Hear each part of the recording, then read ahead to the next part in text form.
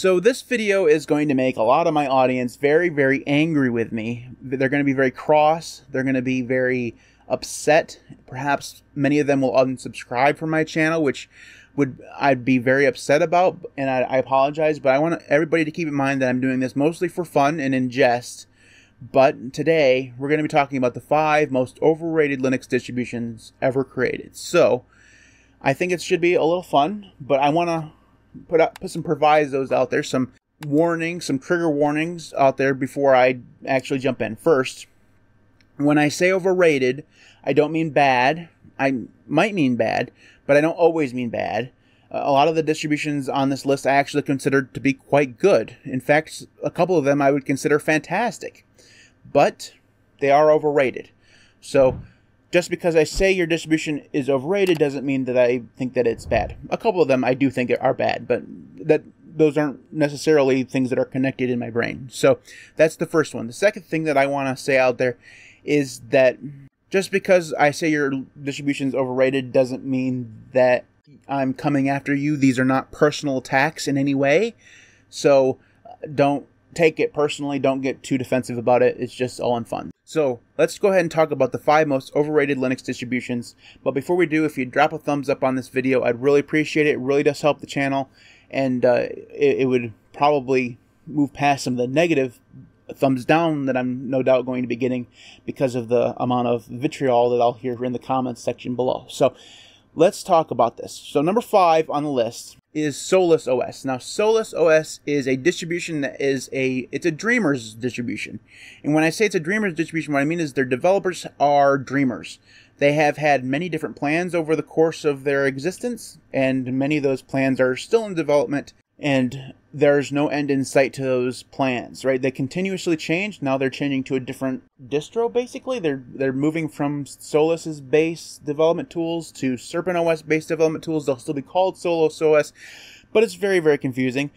Their desktop environment was attached to their distro for a long time. It's called BudgieOS, and or not BudgieOS, but Budgie, right? And that was connected to Solus for a long time, and then the development team kind of split, and they had a little, kerfuffle amongst the developers, and Budgie was split off, and Solus went its own direction, and now they're back together again.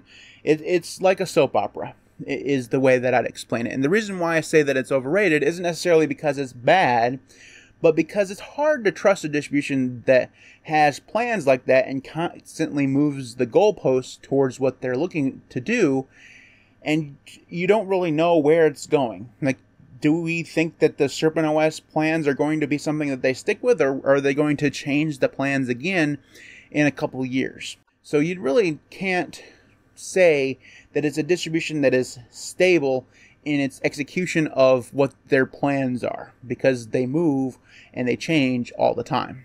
So SolusOS is number 5 on the list. I put it at number 5 because I'm convinced that very few people actually use it, to be honest with you. Honestly, to tell you, I only know one person who really likes SolusOS. Well, 2. One of them is a developer of SolusOS. The other one is Josh. So those are the only 2 that I really know that have ever used or spent a lot of time with Solus. I'm sure there are other SolusOS users out there, but I don't meet them very often. So that's number 5 on the list. Number 4 on the list is ElementaryOS. ElementaryOS is a distribution that I have a history of not liking, so I will be very upfront with the fact that I am biased against it. But you can't deny that distribution has promise and has promised many things over the course of the last many years, and many of those things have not been delivered, and it feels at this point that it's kind of abandonware because they have had a kerfuffle amongst their developers. The developers have gone separate ways. They fought over money because everybody fights over money, which is dumb, but whatever. And you have, I guess if I was talking about millions of dollars or hundreds of thousands of dollars, I'd probably want to fight about it too, but I ain't got that opportunity, so whatever. That's beside the point.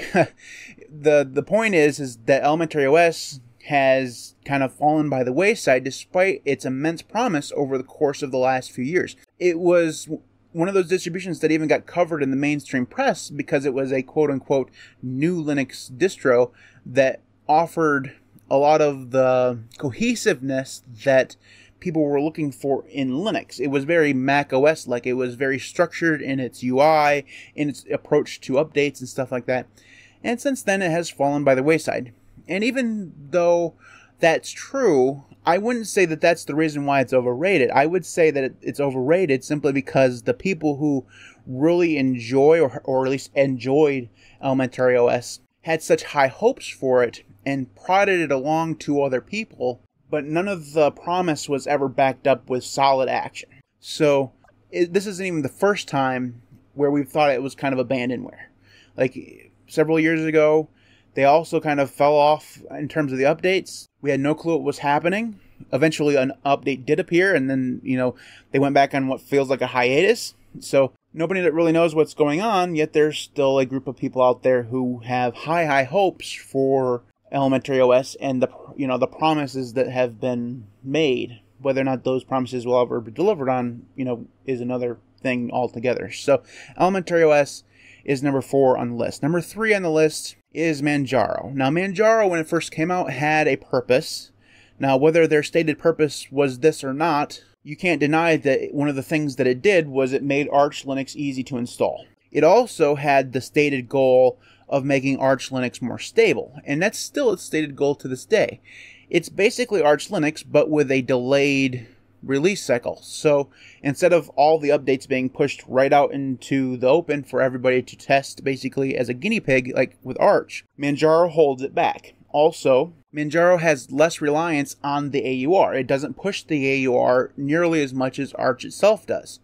So the idea behind Manjaro is a more stable Arch Linux distribution. And you could probably claim that it does deliver on that. I don't really know how stable it actually is. I haven't used it in many years.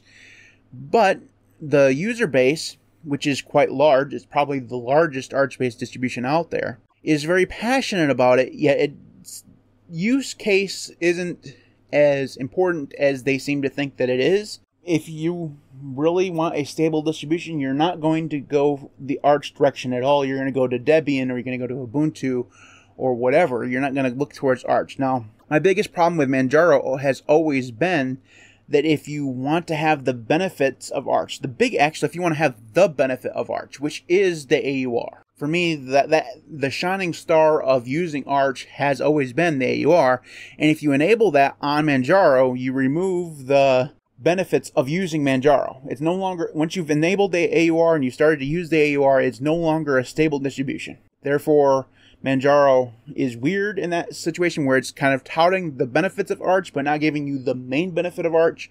It's very weird in that regard, and I've never really gotten it, to be honest with you, and I know a lot of people have. Now, if you wanted to argue that the reason why it exists is because it made Arch easy to install during a period of time when Arch was not easy to install, you could argue that was the case.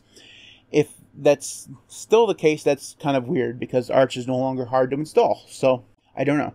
Manjaro is definitely, in my opinion, overrated. And that's number 3 on the list. Number 2 on the list, oh boy. Oh, it's going to piss a lot of people off, but Linux Mint is number 2 on the list. Now, I have made claims over the course of the last 3 years or so since I started this channel that Linux Mint is useless. I have talked about how Linux Mint is pointless. I've talked about how Linux Mint is weird. I've talked about how Linux Mint and their fan base are very touchy, which I still believe is true. Now, I have, of course, more experience with Linux Mint now than I did when I made my Linux Mint is useless video back in 2021 or whatever it was. So, I have more experience with Linux Mint at this point. But, all that being said, the idea behind Linux Mint is what? So, that's my question, and has been my question for quite a while. What is the purpose of Linux Mint right now? Previously, I would argue that Linux Mint had the purpose of being Ubuntu, but with a different desktop environment and with a better and easier, more new user-focused software package, right? They offered a lot of tools, and they offered a better post-installation method and setup and documentation and all this stuff, right? They were very much a new user focused distribution. And you could argue that they're still that, right? That they're very much still a very new user-focused distribution. I would argue instead that they're a protest distro. Now, I know that that's going to make a lot of people mad, because when I say protest distro, what you think of, you're going to think of Dev1, you're going to think of Artix, you're going to think of distributions that are protesting System D, you know. And I would argue that Linux Mint is an Ubuntu protest distro. They're still based on Ubuntu, of course, for their major releases. They're still very much tied to the Ubuntu release cycle. All of their distribution releases are tied to an Ubuntu release cycle, but they don't like the way that Ubuntu works. You can tell that because of their disinterest in snaps. You can tell that by some of the things that their developers have said over the course of the last few years. They're very much not happy with the direction that Canonical has taken Ubuntu, and therefore they have chosen to take their distribution another direction, despite still being reliant on Ubuntu as their base. Right? It's one of the reasons why I've argued, and one of the reasons why I argued in the Linux Mint is useless video, that instead of focus on Ubuntu, they should focus on Debian. But that is another argument altogether. The reason why I think that they're overrated is because they have become, there's this mythos surrounding Linux Mint that they are the premier new user distro. And that may or may not be true. I won't argue either way. But that mythos has given a legend quality that it doesn't really deserve. Because really, at the end of the day, it's just a protest distro. It's just a distribution that is Ubuntu, but without all the things that make Ubuntu, if that makes any sense. They've taken Ubuntu, they've carved out all the parts that make Ubuntu, except for like the installer and some of the software packaging, and they've made it their own, which is fine. There's nothing wrong with that. It's just it doesn't automatically make it into this fantastic distribution that every new Linux user should use. Now, it doesn't mean that every new Linux user shouldn't use it also. I'm not going to argue either way with those people. I'm just saying that Linux Mint is overrated. That's my argument, I guess. I will admit, and I should have put this up front, that I'm a little biased against Linux Mint. I just never have really cared for it all that much. I've never really seen the purpose of it. If you want to use Ubuntu, just go use Ubuntu, right? If Linux Mint just touted itself as Ubuntu but with a different desktop environment, that'd be fine with me. And it's fine the way it is, of course. I don't have to approve of everything. I'm not like the grandmaster of the Linux world. I don't have to approve of everything. Linux Mint is just not for me. I also don't think that it is as fantastic as everybody else thinks it is. But again, that might be my bias showing. So number 2 on the list is Linux Mint. People are very passionate about Linux Mint, despite the fact that the people who are very passionate about it probably aren't using it. Now, I'm sure some of them are. I don't need to hear in the comment section about how passionate you are about actually using Linux Mint. I'm sure there are many people out there who, it's a very popular Linux distribution. What I'm saying is that the people, it seems, that are the most passionate are also people who aren't actually using it.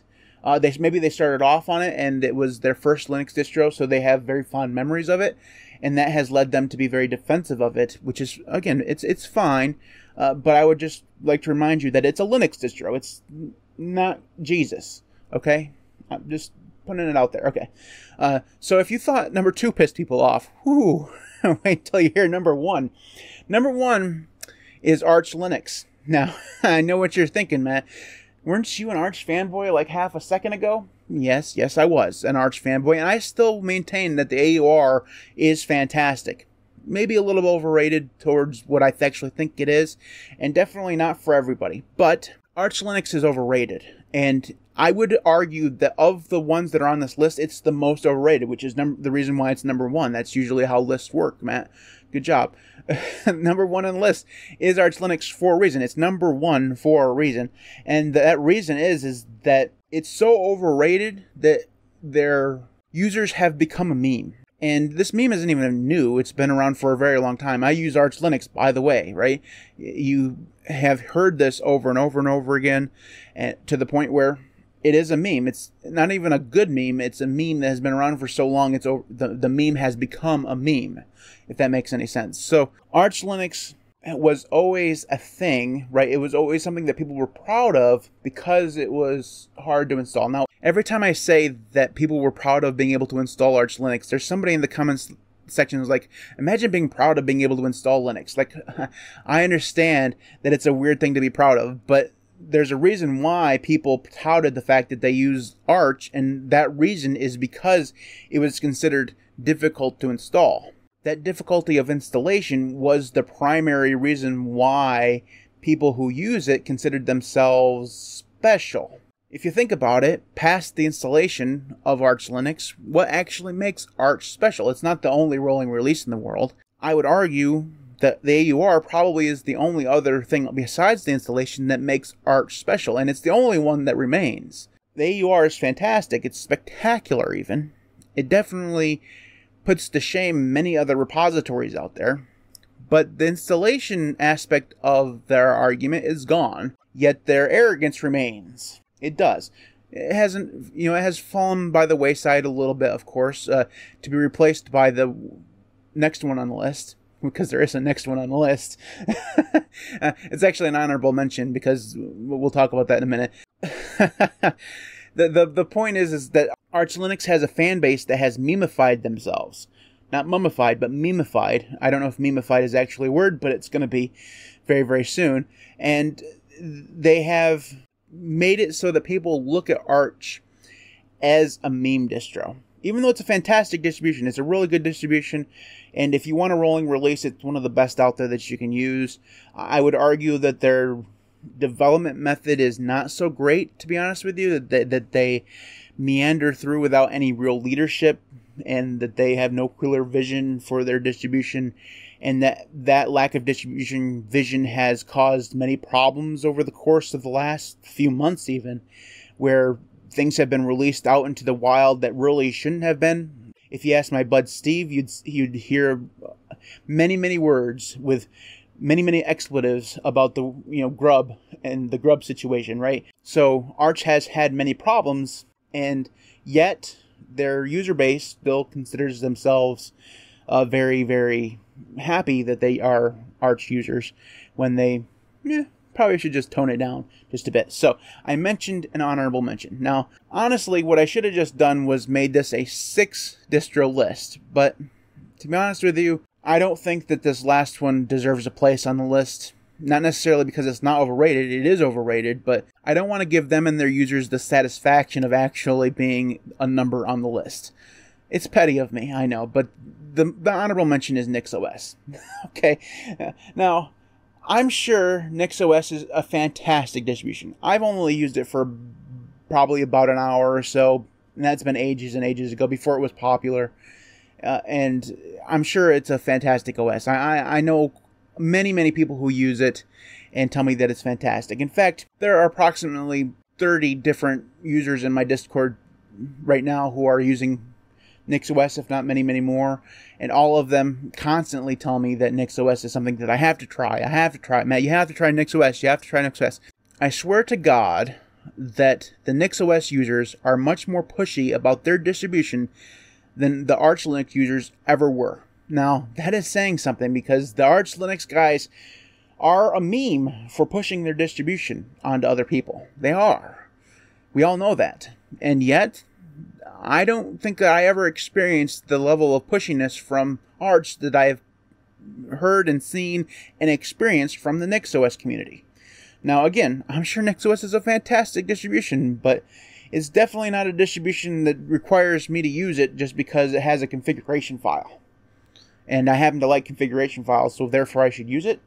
I'm not exactly sure that I get in so much trouble when I talk about NixOS, because I have come to the point where the users have gotten so pushy about me trying it that I've decided not to try it. I'm being very petty about it, is what I'm saying. But anyways, that's an honorable mention. I did not want to give them the satisfaction of being number one, even though it probably is number one in my mind. So that's it for this video. If I haven't pissed everybody off, let me know in the comments section. I'll try harder next time.